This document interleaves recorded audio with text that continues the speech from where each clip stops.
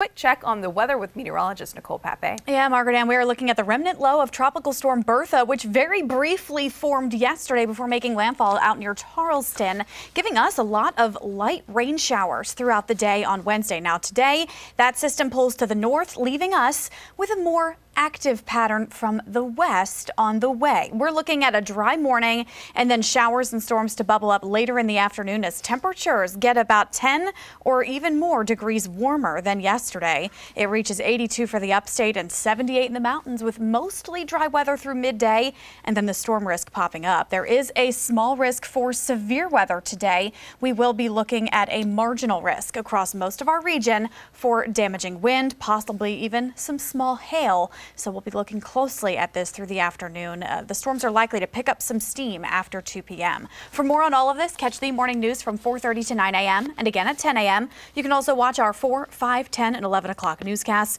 Watch our Fox Carolina News app for the latest. Check out our social media pages and our YouTube channel.